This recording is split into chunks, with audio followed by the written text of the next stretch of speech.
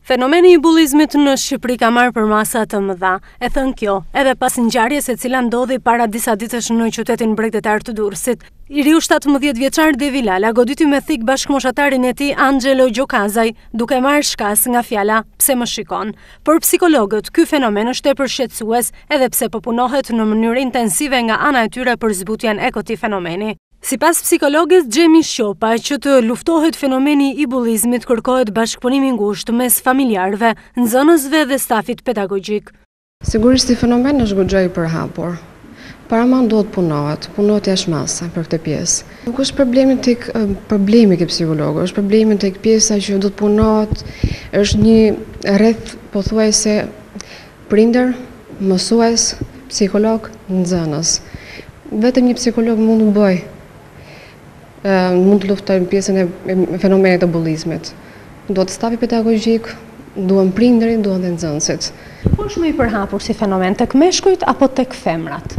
Atëherë nga studimet e fundit që janë bërë nga Këshilli Evropian, normalisht kanë dalur me rezultate që është më e përhapur tek femrat se tek meshkujt.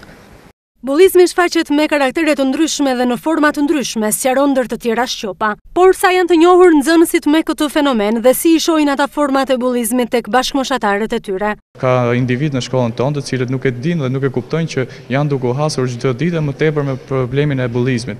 Po nuk e shmangim edhe faktin që ka edhe të tjerë të cilët e bëjnë me arsye dhe me dashje, edhe shumë të vetëdijshëm. Peshta janë për shembull kur ne mlidhim një grup me nxënës dhe tallen ose fyen ose ofendojnë një person të vetëm dhe kur grupi fillon të zgjerohet akoma më tepër, personi fillon të ndihet akoma më keq dhe këtu themi që ky bullizëm ka arritur kulmin e vet.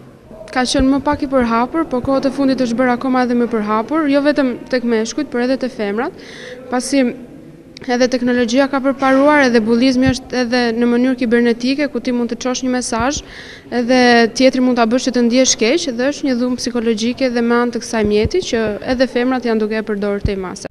Bullizmi mund të ndodhë kudo dhe në çdo kohë. Prezenca apo jo e një mësuesi, prindi apo psikologu shkollor nuk eliminon mundësinë e ndodhjes së këtij fenomeni, por patjetër që mund të ndihmojë në uljen e numrit të rasteve që ndodhin çdo ditë në shkollat tona.